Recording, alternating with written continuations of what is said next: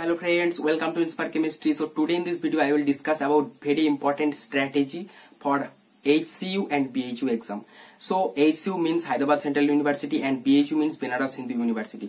So ये दोनों जो एग्जाम और भी जो MSc एंट्रेंस एग्जाम है वो इस बार कोविड-19 के लिए मतलब डिले हो गया। तो तुम ये मान सकते हो कि HCU और BHU और अदर जो एग्जाम है वो 15 अगस्त से अगस्त का लास्ट में या फिर सितंबर का फर्स्ट में हो सकता है।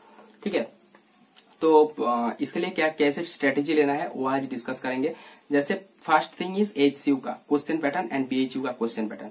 सो दोनों का जो क्वेश्चन पैटर्न है HCU एंड BHU में बहुत ज्यादा फर्क नहीं होता, लेकिन BHU में क्या होता है तुम इसको CSIR नेट से कंपेयर कर सकते हो। जैसे CSIR नेट और गेट में क्या होता है, गेट में न्यूमेरिकल टाइप क्वेश्चन ज्यादा पूछा जाता है, मतलब जो फॉर्मूला बेस्ड क्वेश्चन होता है, और CSIR नेट में क्या होता है कि थ्योरी बेस्ड क्वेश्चन ज्यादा होता है, मतलब तुमको चैप्टर्स अच्छे से पढ़ना पड़ता है। उसके बाद तुमको ये क्वेश्चन का आंसर पता चलेगा, अदरवाइज मैक्सिमम क्वेश्चन का आंसर नहीं होगा नेट में। BHU में भी सेम, BHU में थ्योरेटिकल पोर्शन ज्यादा आता है, HCU में न्यूमेरिकल पोर्शन ज्यादा आता है। न्यूमेरिकल मतलब सिर्फ फिजिकल नहीं, मतलब इनऑर्गेनिक का भी न्यूमेरिकल पोर्शन जो होता है। और एक पैटर्न है कि BHU में एनालिटिकल का जो पोर्शन वो ज्यादा आता है। जैसे 2016 में BHU का क्वेश्चन तुम्हारे पास है तो देख लेना कि उस साल 5 to 7 क्वेश्चन आया था ओनली फ्रॉम एनालिटिकल केमिस्ट्री। उसमें क्या क्या आया था, इरेक्ट फ्रॉम ब्लैक टी जो था उसके रिलेटेड जो थिंग्स, एड्सॉर्प्शन रिलेटेड एब्सॉर्प्शन और कॉन्सेंट्रेशन का ग्राफ के ऊपर एक क्वेश्चन आया था, ये सब क्वेश्चन आया था। ठीक है, तो HCU में क्या होता है, मैथमेटिक्स ज्यादा आता है। जैसे HCU में 100 मार्क्स का जो क्वेश्चन होता है, सो 100 मार्क्स में से तुमको ऑलमोस्ट 50% एटलीस्ट होना चाहिए। जैसे किसी भी एग्जाम का जितना मार्क्स होगा उसका 50% तुम्हारा होगा या फिर उसका ऊपर होगा तो तुम सेफ जोन में हो, मतलब सिलेक्शन हो जाएगा। जैसे HCU में 100 मार्क्स का क्वेश्चन होता है, उसमें से तुमको 50 प्लस स्कोर करना है। किसी का 53 प्लस हो जाएगा तो मतलब उसका रैंक अंडर 25 या फिर 30 के अंदर आ जाएगा। और HCU का सीट ऑलमोस्ट 30 to 35 इसके अंदर होता है टोटल मिला के, SC ST OBC जनरल ये सब मिला के।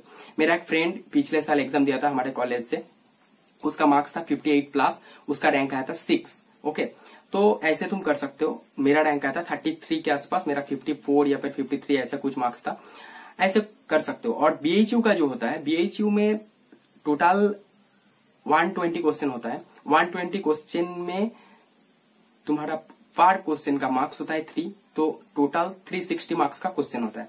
सो 360 मार्क्स में से तुमको 180 मार्क्स लाना होगा अच्छा रैंक होने के लिए। जिसका मार्क्स 200 प्लस या फिर 200 के करीब 190 ये सब हो जाएगा तो उसका रैंक 30 के अंदर आ जाएगा, मतलब सिलेक्शन श्योर हो जाएगा।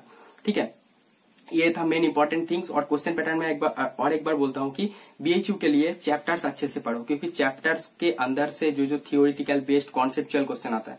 और HCU में क्या होता है, फॉर्मूला बेस्ड क्वेश्चन आता है जो फॉर्मूला अप्लाई करने से ही हो जाएगा। और HCU में मैथमेटिक्स 10 मार्क्स का मैथमेटिक्स आएगा 100 में से। ठीक है, तो मैथमेटिक्स पढ़ना है। जैसे मैथमेटिक्स में क्या क्या पढ़ना है, जैसे जो कार्वेचर, रेडियस ऑफ कार्वेचर, ये सब रिलेटेड जो parabola, hyperbola, ellipse, circle, sphere, इसका रिलेटेड जो इक्वेशन एंड इसका जो रिलेटेड ग्राफ्स, इसका एक फॉर्मूला से उसका जो इक्वेशन कैसे निकालते हैं, ये सब फॉर्मूला बेस्ड क्वेश्चन मतलब 12th में जो पढ़े थे वो, मतलब स्फेयर, पैराबोला, हाइपरबोला, सर्किल ये रिलेटेड वो एक बार देख लेना और उसका जनरल फॉर्मूला याद रखना।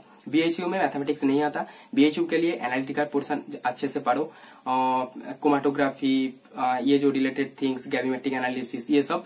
ठीक है, और BHU का जो और एक सबसे अच्छा थिंग है कि HCU और BHU या फिर किसी भी एग्जाम के लिए प्रिपरेशन के लिए उसका जो प्रीवियस ईयर्स क्वेश्चन होता है, जैसे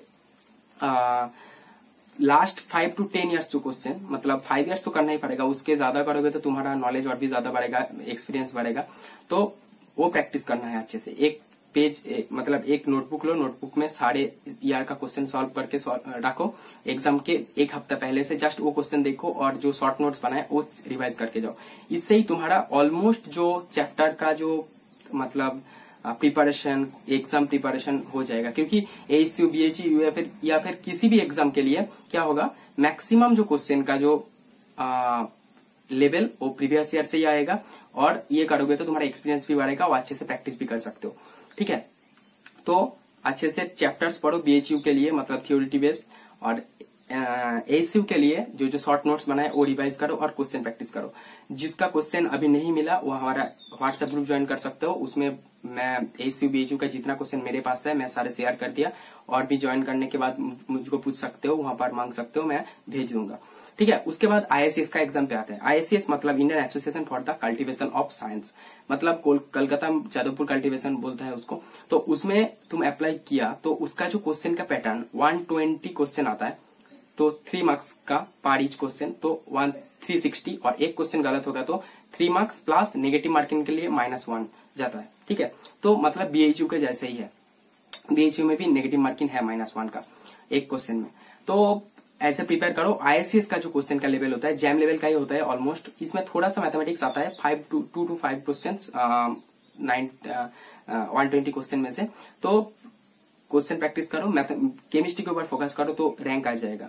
ठीक है। तो और इंटरव्यू के बारे में तो वीडियो छोड़ा है IACS का, उसका लिंक डिस्क्रिप्शन बॉक्स में दे देंगे। तो Hyderabad central university, Banaras university and IACS Kolkata का जो एग्जाम ऑलमोस्ट तुम मान सकते हो कि अगस्त का 15 अगस्त से अगस्त का लास्ट या फिर सितंबर का फर्स्ट में होगा। तो अभी तुम्हारे पास 2 महीना है। 2 महीने में मैं जैसे स्ट्रेटेजी बताया, चैप्टर्स और एक बार पढ़ लो, शॉर्ट नोट्स बना लो, और BHU के लिए जो थ्योरी बेस्ड जो थिंग्स है, जैसे मेनी जो क्वेश्चंस BHU से आया वो प्रैक्टिस करो, नोटबुक में लिख के रखो, शॉर्ट नोट्स बनाओ क्वेश्चन का भी, और चैप्टर्स अच्छे से पढ़ो BHU के लिए। ठीक है। और HCU के लिए न्यूमेरिकल बेस्ड क्वेश्चन ज्यादा आता है, गेट लेवल, गेट का जैसे, तो HCU में अच्छे से पढ़ो। मैं इसके ऊपर क्यों इतना एम्फेसिस कर रहा हूँ, क्योंकि यहाँ पर क्या होता है, HCU and BHU PMRF, that is prime minister research fellowship, जो पिछले एक वीडियो छोड़ा था वो देख लेना, उसमें जाके तुम अप्लाई कर सकते हो, क्योंकि ये PMRF ग्रांटिंग इंस्टीट्यूट में से आता है। तो इसमें तुम पढ़ने के साथ साथ तुम्हारा CGPA 8 और 8 अबव होगा या होगा, और उसके साथ गेट क्वालिफाई होगा तो तुम अप्लाई कर सकते हो PMRF के लिए। उसके बाद इंटरव्यू होगा, इंटरव्यू होने के बाद तुम सिलेक्ट हो जाओगे तो बहुत ज्यादा अच्छा खासा स्टाइपेंड मिलेगा। जैसे 5 साल PhD में से पहले 2 साल मिलेगा 70,000 पर मंथ, थर्ड ईयर मिलेगा 75,000 पर मंथ, और लास्ट 2 ईयर मिलेगा 80,000 पर मंथ। मतलब तुम सोच सकते हो CSIR जो GRF मिलता है उससे डबल मिलता है। और उसके साथ साथ तुम्हारा वो ट्रैवल अलाउंस के लिए भी पर ईयर 2 लाख के आसपास कुछ पैसा भी मिलता है। ठीक है।